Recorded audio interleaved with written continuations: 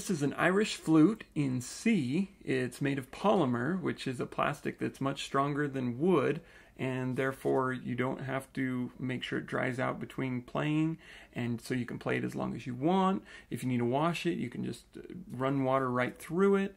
It also withstands whatever temperatures you're going to be in. If you're interested in this flute, go to my website, chazhathaway.com/musical-instruments. You'll want to get there quick because these are made individually with their own unique style. So if you're specifically looking for this one, get there fast because when it's gone, it's gone. Thanks for listening.